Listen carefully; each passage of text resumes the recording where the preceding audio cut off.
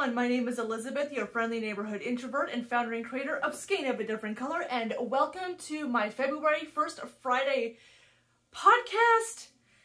Yeah, so I have been on hiatus pretty much since the second week or so of January, and it wasn't a planned hiatus by any stretch of the imagination. In fact, it was completely unexpected even for me. But essentially what ended up happening was that my husband and I were out on a date and we were just about to leave our neighborhood when we heard a couple of gunshots going off. And that just really put me into a different frame of mind, to where I was feeling incredibly unsafe, especially seeing as it was in our neighborhood, kind of a thing when it happened. And that really forced me to take a step back, take some time to recover, because I was not able to enjoy the rest of the date whatsoever. And it took quite a few days for me to stop shaking, like actually physically shaking from the experience. And yeah, so after I get through some formalities, I will be sure to talk a little bit more about that. So let me just go ahead and start off with a stash update. As you know, I haven't been doing my stash up Saturdays. So we actually went to Port Townsend here in Washington State not too long ago. It was the kids' first time on a ferry, and they were perfection. They weren't running around being all crazy or anything like that, which was amazing. Oh my gosh, because as a mom, especially seeing as it was their first time on a ferry, I had like all the worst case scenarios going on in my mind, obviously. And so I was really happy that they didn't actually play out in real life. So that was definitely something that I was really happy about. But of course, I did hit up a couple of yarn shops.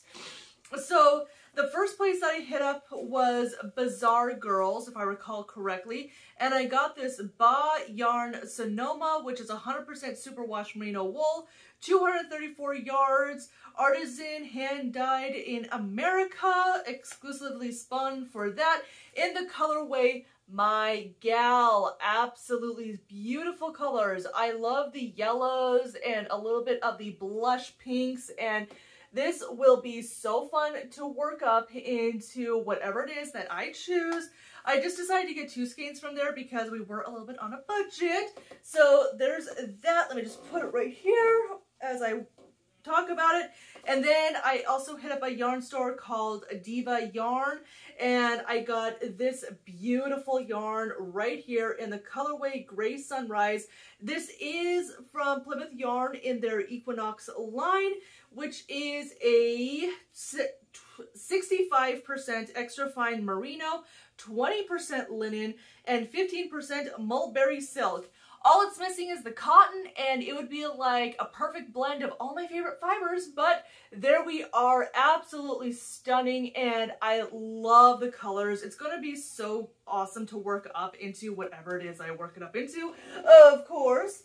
And then just some regular yarn that I still have in my stash. I still have my Farmer Daughters fiber in the colorway Dirty Little Dandelion. And then moving right along, I'm just going to like put my leg over here. Yes, I'm wearing pajama pants because you know what? It's a Saturday when I'm filming this, so Mama gets to wear sweatpants. But anyway, and then from Lynn's Fine Yarn, we have the Caramel Latte, still so beautiful and squishy.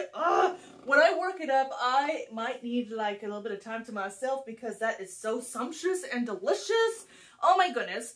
And then from Blue Sky Fibers, I have Extra Aran in Buttercream, and then Still Waters right here, which is of course a 55% baby alpaca and 45% merino. Just beautiful colors, and when I work this up, it will be a stunner. It's going to be super chunky, and I can't wait to work it up into that project.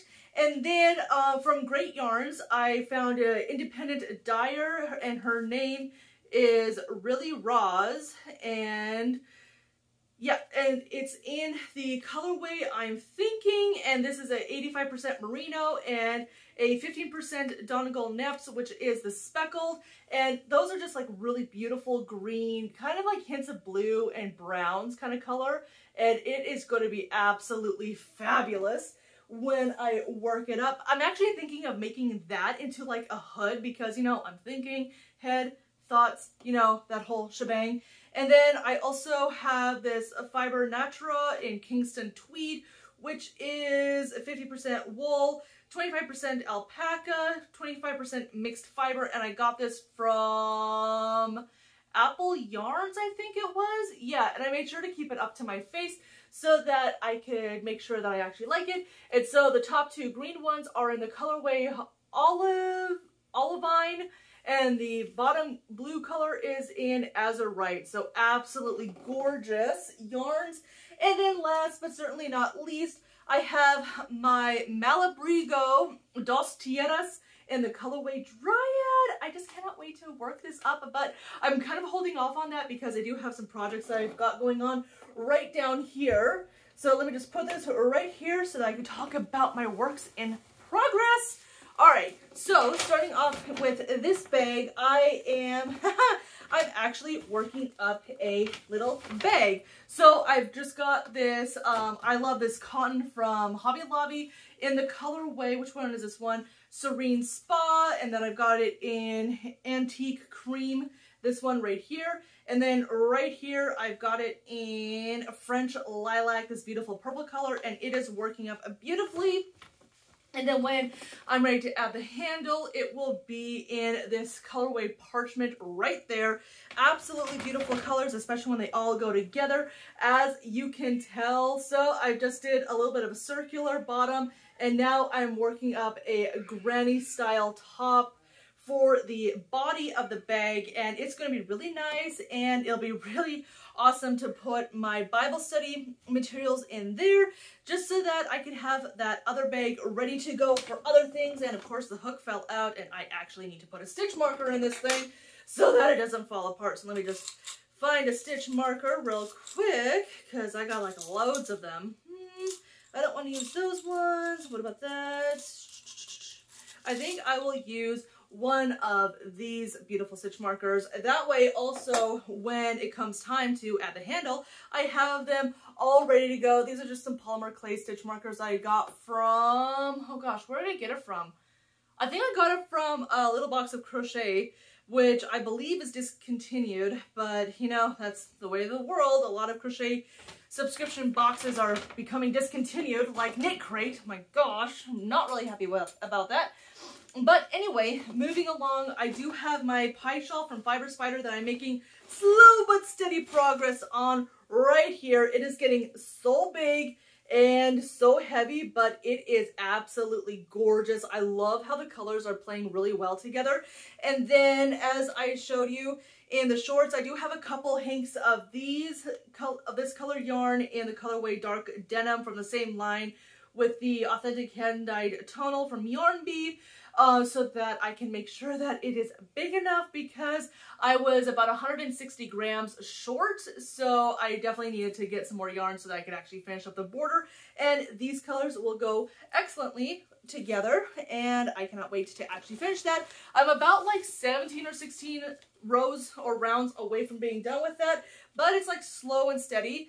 And then I did end up having to undo my knitting project, because I just could not get over how I had messed up on that one row. So I'm back at it again, and it's a knit 2, knit back loop, purl, knit 2, knit back loop, purl kind of a pattern.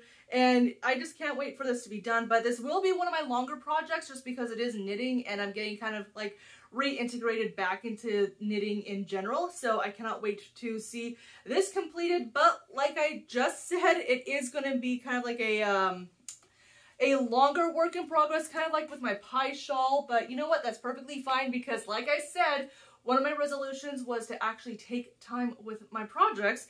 But anyway, and then I have wound up my yarn some more yarn so that I can actually work up my I Am the Queen and Sterling from, it's not from Great Yarns, but whatever. So I can work up my I Am the Queen and Sterling into a beautiful scarf, or maybe like a head wrap or something along those lines. But yeah, that is all of the formalities out of the way. Let me just get the baskets out of the way real quick. Oh yeah, and then with my winter silk, I made this beautiful little shawl. Not little, it's kind of like a scarf size, but it is beautiful. I love it. It's so squishy and cozy, and it works really well under this jacket, but hoodie, zip-up hoodie that I'm wearing, just so that I can have a little bit of extra warmth, but not too much warmth, kind of a thing. So let's go ahead and get right on into where I have been. I've been here at home, managing all 3 kids and being a keeper here at home, like making sure that the home is being run smoothly and everything like that. But like I said, the leaving on a date and then hearing the gunshots just really put me into a different frame of mind, to where I just had to honestly put everything on hold. Like, I didn't crochet for a few days after that even, and that's saying a lot. And then I just realized that I was getting really burnt out here on YouTube, which is something that can happen and does happen a lot more frequently than YouTubers are willing to admit. And I was honestly feeling really burnt out with the 3 shorts a week, in addition to the Speckled Studios yarn, which I actually worked up January's project just like that. Where is it? Oh my goodness gracious. So yeah, I already worked up January's project into this beautiful spring shawl slash scarf from Hooked by Robin, and I didn't do any tasseling or any of the picot edging, but that's okay. It's just still really pretty, and this will be like a perfect complementary item to my spring wardrobe, and I cannot wait for spring, honestly, which is kind of funny because I don't like spring typically. But getting on a tangent, and so I really just had to take a step back and reevaluate everything that I was doing. And you know, I did say what to expect, the Crochet Myth Mondays, but let me just be honest. I am finding it very difficult to find other crochet myths beyond the 9 that I already have. And I just felt like I was making stuff up at the end of it. And so the Crochet Myth Mondays are something that probably will not be happening anymore moving forward, just because, you know, like I said, it's kind of difficult to try to find crochet myths that don't sound like I'm just pulling them out of thin air. And so the Crochet Myth Mondays are something that is going to be going away for the foreseeable future until I find more myths to do on. And I think that's something that I actually need to do a better job of, is like, when I see a myth, then I can address it, and stuff like that. But, you know, that's just me, you know, thinking out loud kind of a thing. But as far as right now, I don't believe that I will be doing the Crochet Myth Mondays anymore for the foreseeable future, just because, like I said, I feel like I've just been pulling them out of thin air kind of a thing. And then with the Whip Wednesday, I do still like that, because it was definitely a way for me to hold myself accountable to what it was that I'm actually working on. And then in addition to the Stash Up Saturdays, it was holding me accountable to not having any more than 25 hanks of yarn unwound. And so I really do appreciate having those other 2 segments. And then of course the First Friday podcast, which is what I'm doing right now. And then my Speckled Finch Studios. And then, oh gosh, I was counting on Malabriga, but then Knit Crate decided to cut everything off. Actually, what has ended up being revealed is that it was the creditors who really like shut all that down, kind of like a cease and desist kind of a thing. It wasn't really Knit Crate just like pulling us a dirty. They really don't have any control over it right now. So a little bit of an update on that. But anyway, and then also my husband is going back to school, is at school full time, in addition to doing full-time work. And so I was definitely stretched very thin. And it wasn't that bad when he was going to school a quarter ago, because they go by quarters at the place that he's going. And so the first core that he was doing was good. It was fine. I could still sit down and film. I could still do the crochet shorts that I was doing. But in addition to a bunch of other stuff like, you know, the shooting and then me going on hiatus and then, of course, being burnt out from Christmas time in general because I was working so hard to finish my husband's vest. Like, I was pumping. And then later on, I was realizing that I just need a break. And so that's what all of that was. And so all that being said, I am still going to be doing the Whip Wednesdays and Stash Up Saturdays just to kind of free up this First Friday podcast kind of a thing. But then in March, I don't know exactly what things will look like, especially seeing as it's getting closer to the time that my husband will be graduating with his technical degree, whatever the heck it is. I honestly don't know what it's called right now because Mama has been off coffee. That's another update. I have been converted, I guess you could say, to being a tea drinker, and a lot of that has to do with the fact that there's just been something going on with my stomach lately to where coffee literally makes me nauseous. It might be the breastfeeding, it might be my crazy hormones, because I haven't gotten back onto like a regular rhythm, if you know what I mean. I haven't gotten back on a regular rhythm yet, and so everything is just like really topsy-turvy with my hormones right now, and so I'm trying my best to make sure that I don't overdo it, and at the same time I'm not just like lazing around or anything like that. And so there has definitely just been a lot going on, but in regards to the hiatus and where I have been, I've just been here working on projects, frogging projects, kind of a thing. And it definitely made me take a step back and really reevaluate where I was going, not just as like a YouTuber, but then also as a wife and mother. And funnily enough, even though I am wearing my Mama Bear, pajama bottoms today and this hoodie, I have actually been stepping into my femininity in a way that kind of surprises me. Like where throughout the day, I will actually be wearing dresses or skirts. Like pants, they hurt. Like the high-waisted pants, they really hurt because I do have diastasis recti.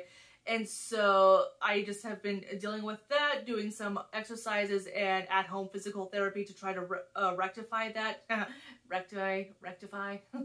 But anyway, and so like I said, there's just been a lot going on here on the home front, and I haven't really been able to focus that much more attention to this YouTube channel in general, but I am still really happy to see the positive feedback that I have been getting, like in regards to the likes, the watch time, the new subscribers and everything like that. I definitely appreciate y'all's. And if you have any words of encouragement for hitting walls, like creative walls or even being burnt out, that would be greatly appreciated for sure. And then beyond that, I'm just still going to be here doing my First Friday podcast, doing my Whip Wednesdays, my Stash Up Saturdays, and whenever I do have a yarn haul, probably do like a little bit of a shorts kind of a thing, you know, because the shorts seems to be the way of the world right now, especially on like digital platforms like this, like YouTube or even Facebook Watch with the reels and everything like that. So it's just really interesting seeing how the culture and everything like that has been changing here on YouTube, on Facebook, and everywhere else. You know, I'm not on TikTok, I'm not on Instagram. YouTube and Facebook are it as far as my platforms are concerned. And so, yep, that's just basically all that I wanted to pop on here and say. And again, thank you so much for bearing with me as I took this impromptu hiatus, and I cannot wait to actually finish my pie shawl. Like I said, I have like 16 rows left to do or so, and I cannot wait to actually finish it because then I could wear it, display it, and things like that. But anyway, before this video gets too terribly long, let me just remind you that I will be doing my Speckled Finch Studios unboxing.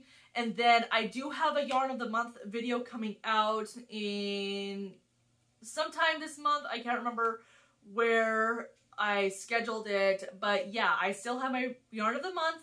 And yeah, that's about all that I have to say in this video. Thank you so much for sticking with me and bearing with me as I kind of figure out this thing in general.